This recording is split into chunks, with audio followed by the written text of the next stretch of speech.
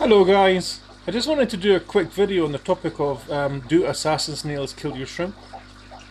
And in my experience, I mean, I have had fish and shrimp for over 30 years.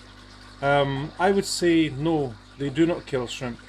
What does happen though is if you do not provide enough subsistence to them, they will eventually attack your shrimp because all living organisms need food basically.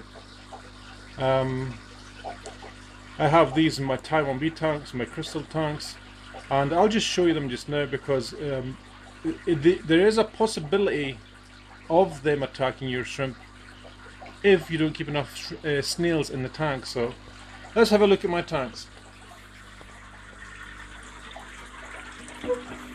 Okay, you see here, can you see the back, and under the food there's Malaysian trumpet snails. There's Malaysian trumpet snail over there digging in at the gravel. Give me a second, I'll see why the camera's not focused. There you go. He's digging into the gravel. So I have an assassin snail in here, and he's happy. The shrimp are happy, they're getting enough food. The assassin snail's doing his job, he's getting enough food. The snails are even getting enough food. So let's pop over to this tank. Where is he? Because I just saw the assassin snail in here. There he is, hiding over here.